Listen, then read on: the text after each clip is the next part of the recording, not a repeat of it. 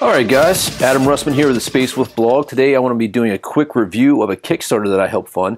This is the Integrated Wargame Buildings from wargame-model-mods.co.uk. You can email them at wargamemodelmods@aol.co.uk. And don't worry, I'll have the links in the description below. But this is a Kickstarter that actually came through pretty quickly.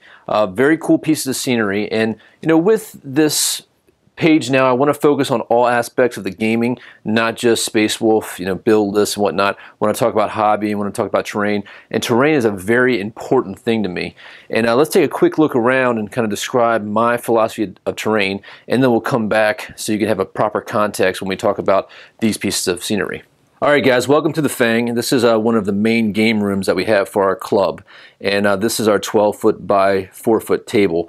Right now we actually have a battle going on between Keith and Alfred. They had to stop, and I think beginning of turn 3. These are the Thousand Suns versus some Tyranid. It's going pretty well. As you guys can see, this table is very terrain heavy. We try to make as realistic pieces of terrain as you can. Unfortunately, because they had to stop, didn't have to finish up, I've been using this for some just some space right here. Here's a piece of terrain that I'm working right now, and look at what we got there. Maybe that'll go in the center here if we can get it to fix. This is actually a piece of the battlefield in a box. Unfortunately, you cannot only get these things for a limited time, so if you see something you like, you guys grab it. But we really try to focus on terrain. The one thing about terrain is you can get burnt out from painting it real quick. You see this piece of pipeline that we made. Here's one that's actually finished. But the fun thing is that if you don't finish it, you don't have to paint it, you can still throw it on the table. Maybe a little dry brush action to break up some of the patterns. But terrain really pulls together a game. I do try to focus on painting every aspect of my miniature. Like here's my Bellicor right there. Making sure you do his base and everything else. It just makes a more realistic game. It's more enthralling and kind of puts me in the game more. Here's another board right now that's been using for the demos and to hold some other models. And here we have some shelves that we have terrain on. Right now all the terrain is empty because all the other tables are built. There's some more stuff up there. But very important to the game. This really sets us up to do some more interesting thing with terrain and kind of pull together and bring the game even to a more realistic feel. Alright guys, just to give you some size references. Here's some of the quick shade Blood Claw I've been working on. I did an article last week about this guy, just a really quick paint job, and kind of focused on a little extra love on the bases just to get those guys on the board a little bit faster. But you guys can see the kind of the size and the point of reference. And the cool thing about these pieces of scenery, of course, is you can see the LEDs that are coming through. We got red over here, blue over here, and here's a little object with some red. And very interesting thing. So I want to talk about this Kickstarter specifically, how I feel about it, some pros and cons of using this material, and kind of open up the conversation with you guys to some different ideas of what you can do with this. Alright guys, so let's first talk about the price for this. This was a Kickstarter, so of course Kickstarters usually have a little bit of a deal with a price. Maybe put that up there. Oh no, this is two different buildings, but that looks pretty cool like that. And I'm still in the midst of modeling these. Of course, these are laser cut MDF board, which is an interesting medium to work with by the nature of the material, because it's just wood fibers with glue in it that makes the board itself. As soon as you attach super glue to, not even super glue, this Elmer's glue, it adheres pretty solid. But there is some pros and cons with this. This stuff really absorbs moisture. So once you put paint on it, it's going to suck up the paint really quick. Another problem with MDF from a modeling standpoint is that with these, there's plastic sheets right here, as you guys can see, and plastic windows. You kind of need to build this thing out without glue on it to get it to fit properly. I guess you can paint each panel one by one. These units right here are going to be a little bit of a pain for me to go back and paint over top of it, because I don't want to put any paint on the plastic here, and also I don't want to cover up the LEDs. So I'm going to open up the kit. Price range for these, I believe I got 5 buildings for $200. and they vary in some different sizes. I've only built these 3. I think I actually had 5 plus this. I think this was a bonus add-on. I might even have 2 of these. I have to check. It was so long with the Kickstarter. And I do a lot on Kickstarters. I'm fascinated by it. I love helping small businesses. I'm an entrepreneur myself, so anytime that I can help out and help somebody start their business and at the same time get a great product or something I really like, I'm really excited about it. And I don't discriminate. I don't just focus on the games. I look at everything. But for the gaming community, Kickstarter is huge, as many of you may know. This is how the package came in. Now, this was shipped from England. Nothing was damaged, but this was a little raw. I'm kind of using this to store my kit back and forth. So a couple pros and cons with this. The buildings themselves were kind of intuitive. There are some difficulties with MDF type scenery because sometimes you have to be a specific way. Like, for example, this board right here has to go, this has to be the top and this has to be the bottom. If you flip it, it'll still work, but you'll have gaps. So in the middle of gluing this, I had to rip this back apart and reapply it. So that was kind of a pain in the butt. And the top isn't glued on yet, but the wires in there, you can see these really kind of cool LEDs, these copper wires with little light diodes in there. It gives some really cool effects. Each of the buildings, you got one of these little battery packs with the light wires in here. And you guys can see, you know, this is very low energy. It takes 3 AA's, and you can see where this glue is. It's where the light shines through this stuff. And actually, I like these little plastic pouches. I've been cutting apart little bits and stuffing them in here to organize it for when I'm doing my hobbying. And as a hobbyist myself, I do get excited and sometimes get ahead of myself and then kind of go back and, oh no, maybe I should have painted this stuff. So on one of these other projects, I might try to paint them first, then put them together and then see how we're doing. Because I do see a lot of guys who play MDF stuff and it usually stays at MDF color. So on the downside, the instructions weren't that detailed. There was some problems with the way these printed out. For example, there was a template here for Windows. I don't know if I have it still here. Probably don't. So they just had like an outline of some windows to trace this plastic sheet to cut your window shapes out. And that's kind of hard to perceive. Well, unfortunately, when they printed it, the scale wasn't correct. They didn't check the scale before they printed it. And so the windows, the actual ink was too small to, you know, cut the plastic out. You know, a slight oversight, but if you're not catching that and you go and cut the windows early and then you come back, it can be a big problem. And some of the pieces are kind of intuitive, but there's not really detailed step-by-step instructions in regards to somebody who's coming on that maybe not be the best hobbyist.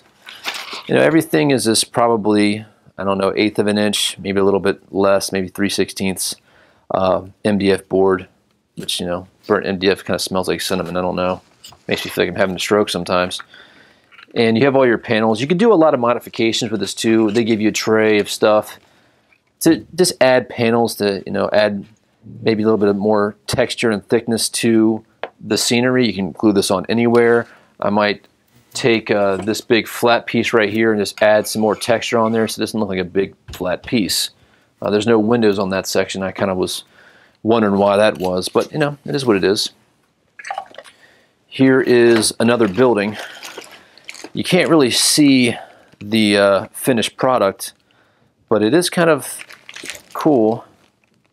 All these different pieces. I don't know what this straw is for, but I mean the detail, and you can see the footprint of the building right here.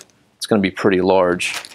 And one of these actually is motorized and has a area that rotates inside of it. They actually gave you a motor, another battery pack for the motor. So when you flip this thing on, it'll actually have a fan or port inside there rotating to change the lighting effect to add some motion. There was one in here too that had a satellite dish, and the satellite dish actually spun around. There's different options to have the satellite dish made out of MDF or different colored plastic board. So pretty cool. I'm happy with the purchase. So that's, you know, 3 more buildings there. So maybe I only had one of the bonus buildings, unless another bonus building is packed in a similar pack. All right, guys, so let's talk about some of my complaints in regards to MDF. First off, because it's all a standardized thickness, it can add a lot of hollow feel to some of the scenery. You really got to get in there and add additional elements like we see here, these ridges here, to kind of break it out. I would also suggest when you come through here adding some gravel, adding some dirts to make it look real. Like for example, this piece of terrain here, which is Battlefield in a Box, I repainted it, added some different element, added a wash, went and added some grass just to break up the patterns a little bit, make it seem like it's more real. I have a similar problem with some of the 40K terrain, but simple things like I went through here and painted all these bolts silver just to break up the pattern a little bit. It adds a little bit more depth. It makes it feel real. It makes it feel like it has, you know, more substance. Or if we pull this guy forward over here, you know, this is some kind of power generator, and because of the nature of MDF, we're getting light bleed through there. Now I could go in there and fill all these holes before I paint it, you know, and these slight lasered grooves in here are cool to break up some of the material, but you need more things like this to actually raise surfaces to increase the overall feel of the model. The lighting effects do add some interesting features, and if we, you know, turn the lights down in here, that really looks cool. If you had some other light, some secondary light for night fighting games, it just changes the ambience of the game. Some people don't like light effects with models, and I can appreciate that as well. You know, it can seem kind of silly at times, and some of these lights, like the one here, doesn't have a cover over it like this, so that one will be cleaned up a little bit. I think I am going to put that up there. I think that looks pretty awesome. So it is pretty cool. One thing I like about these as well is we don't have too much bleed over of the actual beginning of the area terrain. I kind of think that's disingenuous sometimes to have a model right there and for some reason they're getting a cover save when there's no realistic cover just because they step inside area terrain. You know, if I have my giant knight with this big toe in terrain, that's kind of a house rule thing here that we kind of call BS. I think it has a good feel. The scale is perfect for 40K guys. I actually added a little barrier to this roof, so this can be kind of an outpost where your troops can line up on, still fit the 32mm base in there. Of course, I would probably never have my blood claws sitting up there taking cover, maybe more of a spot for my long fangs. I am interested to see how the painting goes. You know, getting rid of some of these angles may take some layers of super glue or Elmer's glue to kind of fill in those gaps. At the same time, be able to paint some of these areas, but not paint them in a way where we're going to cover up the detail, because that's just basically burnt in a very, very shallow laser cut that focuses right there. So interesting. I am worried about this. I have bought some other MDF scenery that I put together, was not as detailed with this, didn't like it as much, and it became kind of a, oh man, I'm never going to use this stuff the way I like my other scenery to look, and that's pretty highly detailed. When I look at pieces like this, I just feel like there's more weight and there's a substantial realness to it. Also, that might be because of the painting effects and the dirt effects and stuff like that. There's more texture, there's more uneven space. So applying that kind of hobby work to that might help. Other elements like things like these crate, I think these are from Pegasus. Decorating around the piece of terrain will add a little bit more depth to it as well. So it's all about balancing. One thing I do suggest when you guys are fielding terrain on the table, watch out with mixing too much different terrain. It doesn't look right. You know, some of the Pegasus stuff looks really good next to some of the GW stuff. The GW stuff is a little bit thinner, so sometimes it can look a little different. But if you start mixing too much of it, I just think that it really hurts the feeling of the board.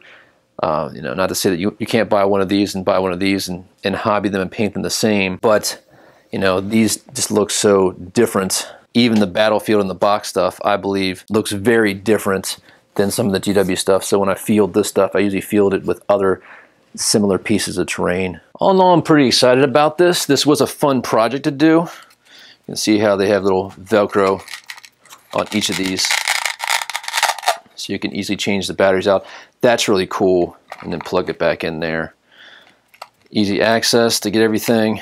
And like I said before, you can kind of do whatever you want to do with these. If you don't want to put in lights, if you do want to put in lights, like I said before, this piece is still not glued in there, so you can do whatever. I mean, theoretically, I couldn't model this in a way so we could take the top off and put guys inside that second floor. I do have to put a door on here someplace. I'm thinking about putting a door right here and a door right here, and maybe open this back up and putting a door where one of these elevators, for an elevator door, would make sense so it's more visually interesting. And I think I'm going to play that up there if I don't need the extra spots. But cool stuff. Definitely something that is in a reasonable price range. This was a more of an expensive Kickstarter that I did. I mean, you're looking at 5 buildings for $200 with all the lighting effects. That could be a little steep.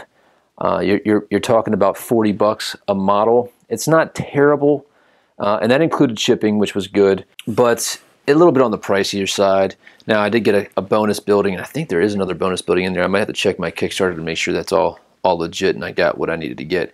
But I'm pretty happy with them, and I try to actually go for the more simpler buildings. They had a lot of buildings per option. Try to test the waters, but at the same time, give those guys a pretty good support. And you know, the detail on these, let me pick this one up and get a closer shot. It's pretty good. I mean, adding the vents and stuff like this to break up the patterns. I gotta move that light a certain place. So, I mean, little things like that. I am a little fearful that that will get lost in the painting process. Little fork plaque. This little radiator, you know, all the texture, and has the fans, and the little fans are actually separate pieces in there. So pretty cool, all in all. Well, hey guys, thanks for tuning in. Please subscribe, give us a like, and make sure you guys check out the blog, the Space Wolf blog. Links below. And of course, if you're a Beer and Bolters fan for the podcast, remember it's not for those with sensitive sensibilities. Check that out, and also Nerd Rage Radio podcast. We try to, you know, run the gambit between separating our 40K stuff and our other comic book nerdy stuff. And thanks guys for subscribing and watching, and hope to see you soon. Take care.